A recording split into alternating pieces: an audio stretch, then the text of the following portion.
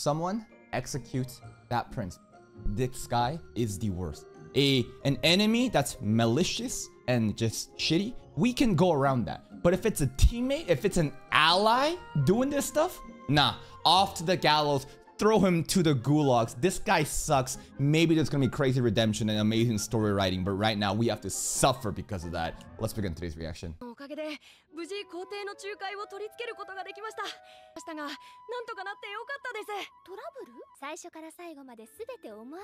She planned to get stripped naked? I mean, she did have the clothing and the really expensive jewelry on, right? So I'm gonna assume that she knew that he was gonna be a retard and that she was gonna literally strip down almost naked to offer that guy the clothing with extra money. Like, it's just crazy how she had to do that because of that shitty prince. This fucking retard on the right don't even know what he did wrong.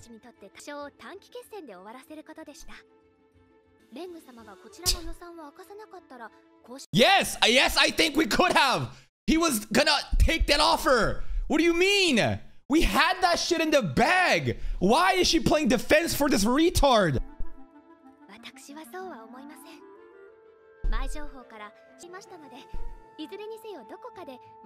Alright.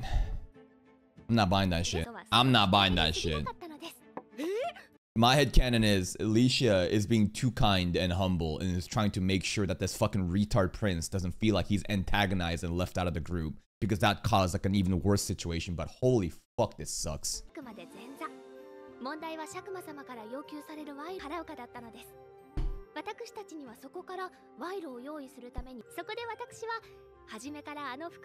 You shouldn't have needed to do that though.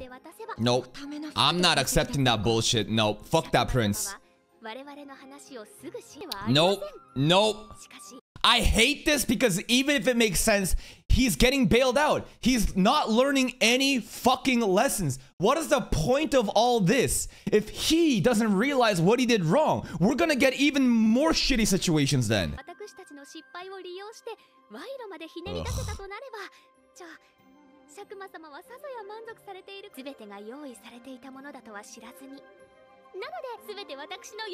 Alright. Basically. What? What do you want? What? You fucking I wanna just drop this show right now. That's how fucking he's even more annoying than Rachel from Tower of God right now. Whose pride? This guy's pride? Even dogs have pride. Let that shit go. I can't believe your ass. You are a sheltered little fuck. Someone kill him. He is just, oh, it's just like beyond retarded. And like, he thinks he's doing the right thing. He thinks he's the good guy. Self-righteous white knight cuck that has no understanding how this world functions, that has no understanding what he has done. He still thinks that what he is doing is morally correct and therefore they need to listen to him. None of that shit will happen. You have such an idealistic, naive perspective on this world. Golden spoon fed into his fucking face. What a privileged, sheltered pussy life he's lived.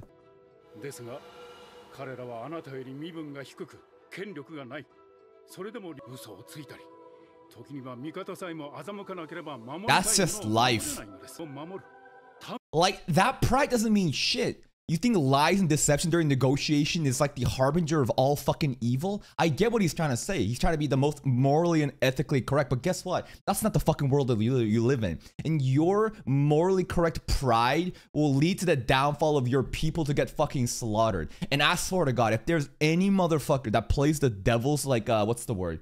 The devil's advocate. These people I hate even more than people like him. Motherfuckers that'll go out of the way to play defense for this guy just to have like a little bit of an argument. I will immediately ban your retard monkey ass. Someone assassinate him, please.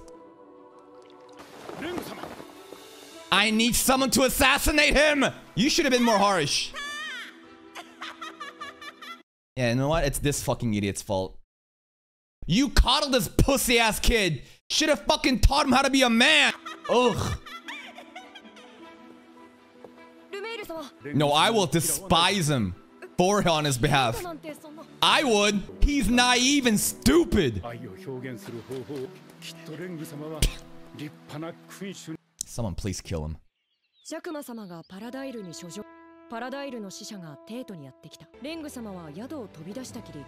Go away! Run away, little kid! Why are you crying? No! He showed up for the one part we don't need him! He shouldn't be here! You know he's gonna fuck up!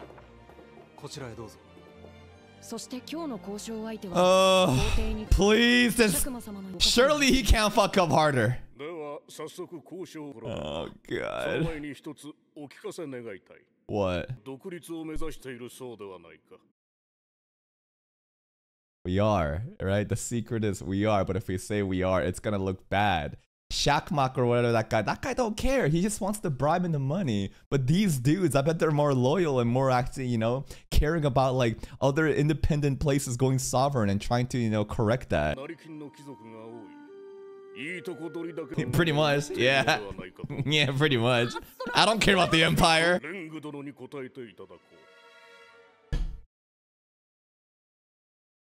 Our lives are on the line. He's already fucked up last time. He completely said, "Yep, we don't care. We literally, like, yes, we are seeking like sovereignness. Like what are we gonna say? Maybe he's gonna have a redemption moment right now. Maybe he's been cooking."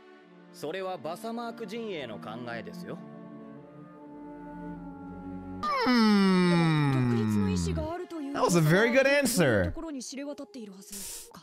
That's a pretty damn good answer. Did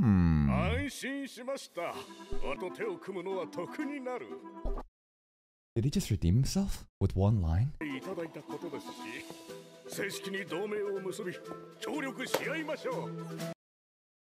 I mean, we gotta give credit where it's due.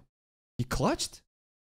I don't know where he went off. Maybe he went running off and he realized his own mistakes and his pride, and he came up with the answer by himself. Give credit where it's due.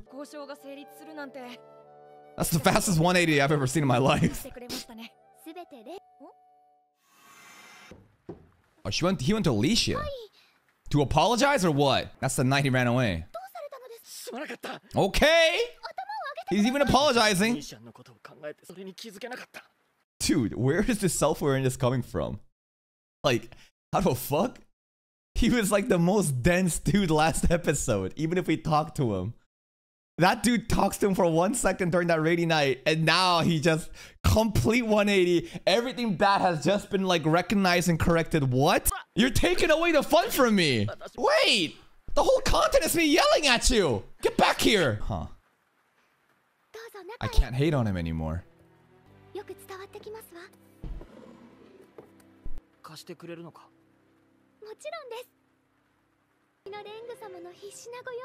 Moved by his desperation. You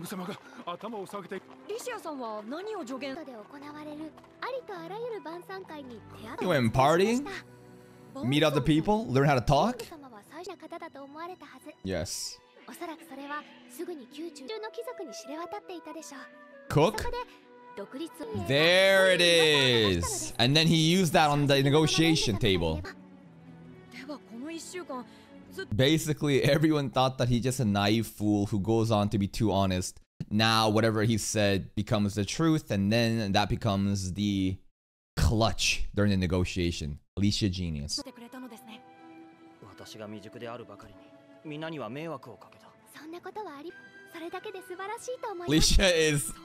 Alicia is too enlightened. She's like a fucking Buddha, bro. Like, she takes no grudges, no nothing, bro. Oh my god, this child has way more patience and wisdom than I could ever have, bro. I was popping off just calling him a fucking monkey, like, oh, just the things that I would have done. But that's why I'm not in this show. That's why I would never be in a role like this. Yeah, he did help. Alicia has no enemy. She watched Vinland Saga.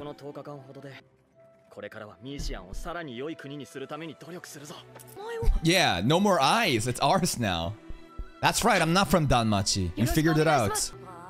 Charlotte does not care about the development. He has. And it wasn't like an overnight like change. Throughout the span of 1 week, he was like slowly cooking in his head what to do, right? While spreading the lie that Vastmark is the one going for independence. So it's not like an overnight correct, but based on the way that the anime portrayed it, it felt like boom like that. We're back.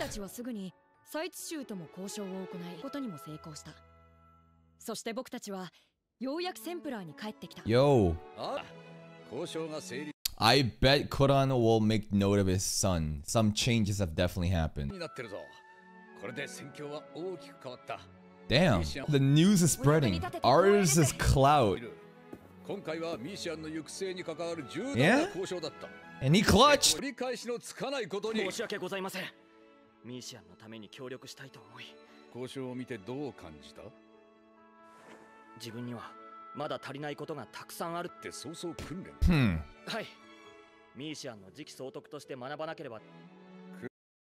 I hate him because I can't hate him anymore. Does that make sense? Like, it is unreal how he just become like this perfect, humble person that's aware of his lacking. And there's nothing to poke at anymore, and that's what pisses me off. Alright! Lord Renge fucking... he's been corrected.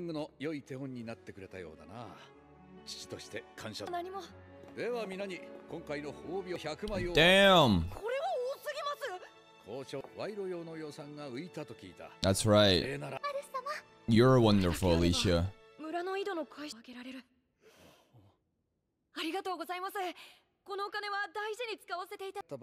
Oh, what's the next mission? War.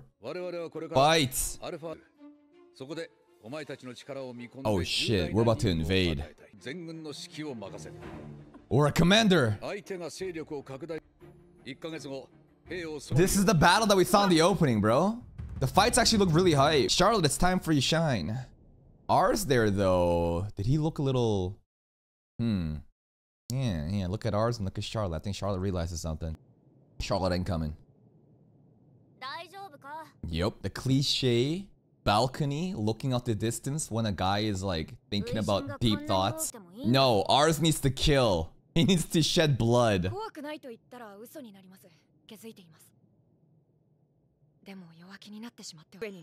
Father.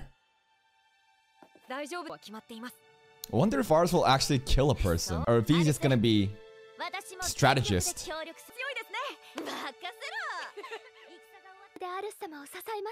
love to see Alicia kill someone too. I don't know why I want these children to shed blood, but I mean, you know Charlotte will be. You goddamn know Charlotte's gonna be killing like hundreds of people with her fire shit, man. But it doesn't feel like personal, right? I want ours to like kill someone with his own sword, right? It's like very personal, and it's gonna be like a moment of like, I don't know, losing his innocence or something.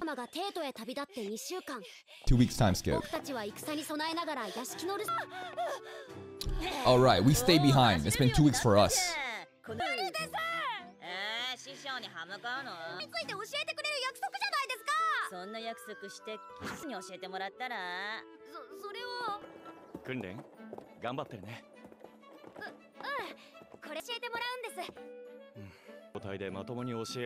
She's even better when she's drunk.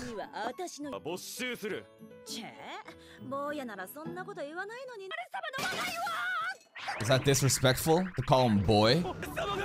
Oh. I see. He's been fucking having a panic attack because ours hasn't returned for 2 weeks. He's just a very worriedful guy, worrisome guy.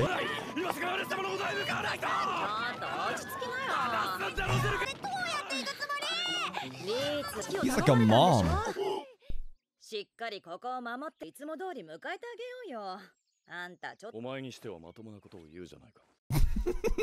It says you who was just having like a panic attack. Mirel, even if she is just day drinking, she truly is like the overall like leader amongst them all. Hey, speak of the devil. Was Ritz always this funny?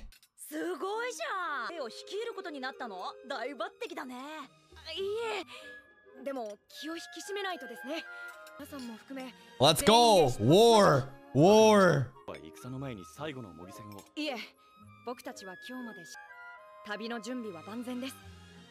Party. Is that a sausage? What the fuck? I've never seen a sausage like a lollipop before. Look how it's coiled around the candy. Oh, actually looks really good.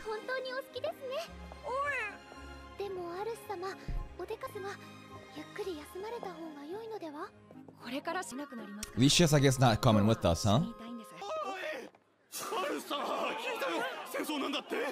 Yeah. People love ours here.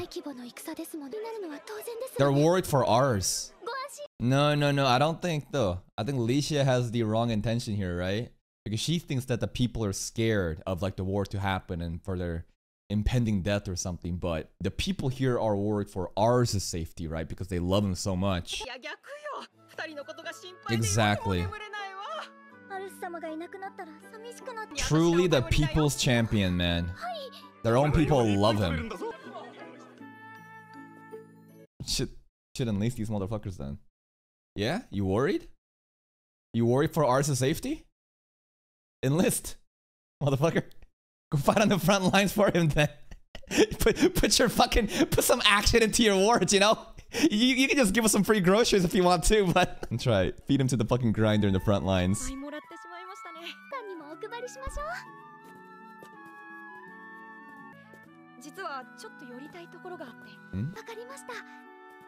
Father's grave, maybe? Yes, father's grave. Alright, it's time to have schizo delusions. Father, can you hear me?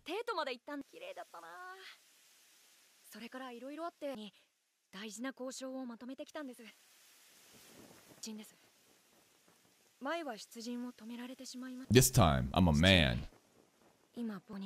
That's right, father wouldn't let him go because he did not have the resolve last time to kill.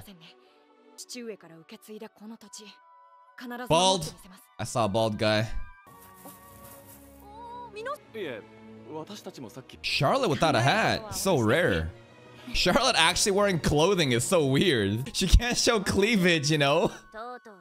In front of the dead dad, I guess.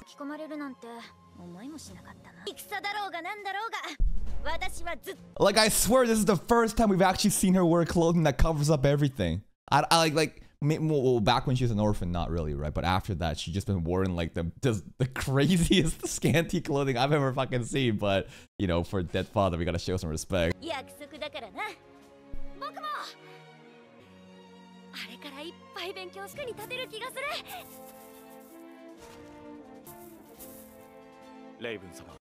Raven-sama. You're low-key racist even to your deathbed. You said some weird shit to me. Dude, I remember season 1. Didn't their conversation, you're like, Ritz came in, right? And Raven-sama, I remember something like, Raven-sama was like, Ritz, you're a Malkajan. But despite that, you ain't so bad after all. Didn't he say something like that, bro? Didn't he also say something about the women too? Was he a misogynist on top of being a racist? Did he say something like, listen, you're just an onna, but you're not so bad after all or something? I shouldn't be laughing, but that definitely did happen in season 1, and I definitely remember laughing about that time too. Oh. Yeah, the battlefield is no place for an onna. Yo, Father Raven low-key just wildin'. Okay. I hope no one attacks here, right? That's what Paradal is for. Like, Paradal is supposed to now, I mean, we won the negotiations, right? They should be, you know, supporting us if we get under attack after we go off to, you know, invade, right? But like, what if they don't follow through and the empire has been bought off by someone else? No, it doesn't make sense, right? Why? Because Vastmarks, you know, they want independence or something. Well, that's the narrative, right? So there's no way the Empire would then go on and, you know, help them. Unless they all lied to us and they're keeping us, you know, in the shadows.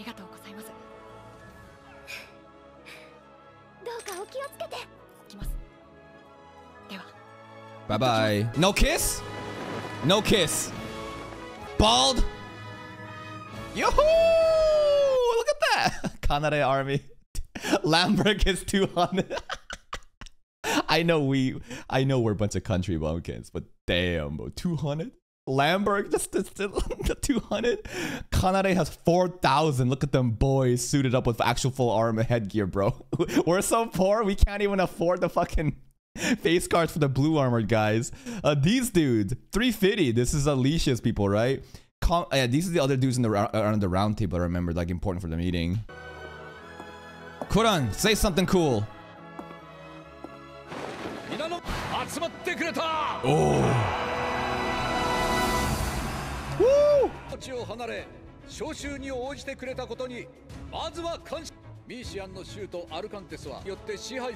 Boo! Let's go, invasion! I ain't remembering any of that. There's too many places.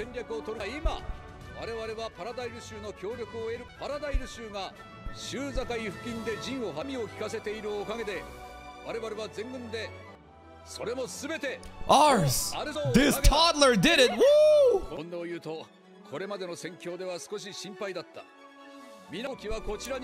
Is he coping?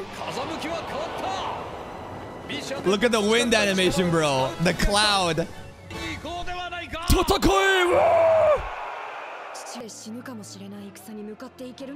To protect. Yeah, you see? You basically lie and compel them, bro. All you gotta do is be a smooth talker and make them convinced that we can win, and they get delusioned in their own fucking high, and then they're like, woo, let's go to war, let's throw our lives away.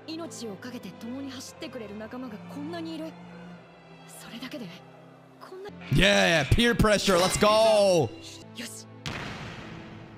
Squad up.